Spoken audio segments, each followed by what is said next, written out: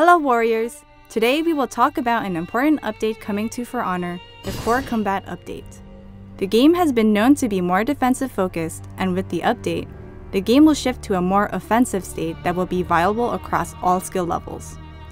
The update has 3 goals: improve the consistency of the core combat experience, enhance the viability of general offense across the entire set of attacks in the game for all heroes, and, based on your testing grounds feedback, counter light spam's effectiveness. Let's take a closer look at the changes coming into the Core Combat Update. As first introduced in testing grounds, we removed the visual variability of opponents' fight move speeds caused by timing of inputs by hiding the first 100 milliseconds of animation.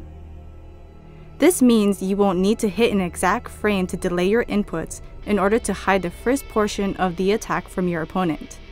You can now use the input buffer to input your attacks as comfortably as you'd like, and your attacks will remain consistently efficient.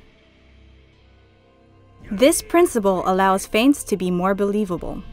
While on your screen all feints will still happen as soon as you press the button, the first 100 milliseconds of the feint will be shown to the opponent as your attack still continuing. This should allow you to comfortably use the input buffer to feint or soft feint, while maximizing the believability of your feint mix-ups.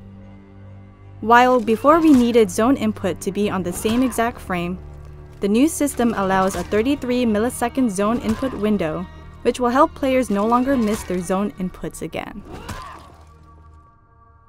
Light attacks are now generally frame disadvantaged on hit, meaning that if your opponent hits you with a light, ends their chain, and then you both press the same button afterwards, your button will come out first because you recover first.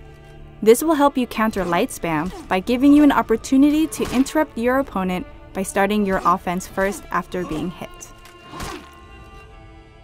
On Heavy Finisher, however, we generally made these frame advantage, rewarding the player for finishing their chain with a heavy.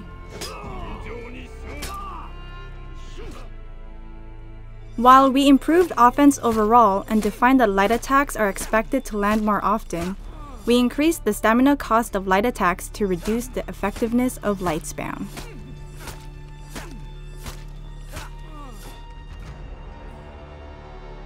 Stamina penalties on miss, block, superior block, and parry were removed. This will prevent you from going out of stamina when blocked or parried, reduce the penalty for being parried, and encourage players to actively fight for their victory.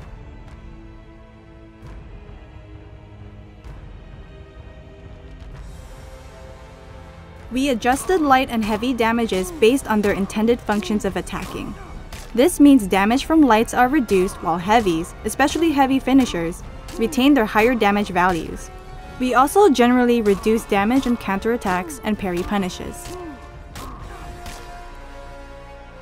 Thanks for watching this quick overview of the Core Combat Update. For full details, be sure to check out our Year 4 Season 2 Title Update 2 patch notes. We're really looking forward to putting these changes into your hands. See you on the battlefield, warriors!